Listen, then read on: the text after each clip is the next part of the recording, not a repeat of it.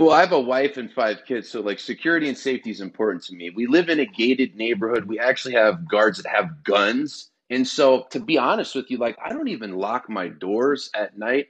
And so I spoke at an event, and I don't really like to wear my ring because it's gigantic. You scratch your car, you rip your pants. So I take it off and I give it to my wife, and we go home. And she left her purse in the car. Long story short, we woke up, her purse was gone, and it wasn't until like 2 or 3 days that we realized that my ring was in it. And then when we filed the report, we realized that 7 other houses had been hit that same night. It almost kind of feels like it's an attack on my legacy, because that's like, as a little boy, man, that's the thing you work so hard to get, and then when you get it, and then you have a son, that's like the thing that I want to pass on to my son.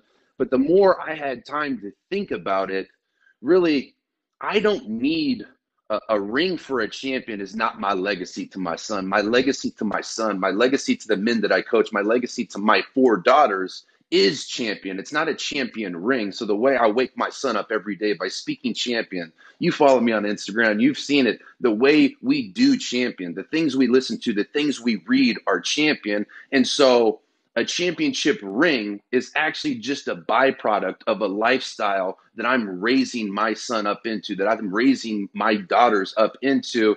And so I'm looking at this as a great thing because this happened. I'm able to be on a platform like TMZ with an old friend like Mike, having a conversation about something I did, it was 7 years ago, and how it's still affecting people. So you can take my ring if you want. I've got it insured. But Mr. Mara, if you're listening to this, could you please, please, please give me permission to get another one? Because I'd love to give it to my son. The ring got stolen, Mike, but at the end of the day, man, I believe that God did this for a reason, so I can tell a story. And you know what? The guy or the gal that stole the ring, I'm sure had a really good reason for doing it. So I hope it brings as much favor to their life as it has to mine.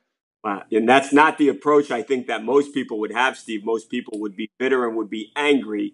But this person, clearly something is not going right for them in their life for them to do something like this, at least in my opinion. Interesting take that you have, that you're not mad at this person. Dude, I've stolen, dude. If people knew all of the things that I've done, nobody would want to turn into this show because they would be disgusted by me. So really, at the end of the day, it's not like I'm like holier than thou. I'm not judging him because I've stolen before. Where are the police in their investigation? Do they have any leads? Any suspects? Do we have any idea where the ring ended up? We have no idea where the ring ended up. It literally has my name on the side, branded Weatherford. So if it turns up, people should know about it. But in regards to the investigation, I would have to assume that it had to be some type of inside job because there's cameras everywhere and there's a bunch of gates. So nobody was hurt. Things were stolen. At the end of the day, man, somebody's walking around champion of the world right now.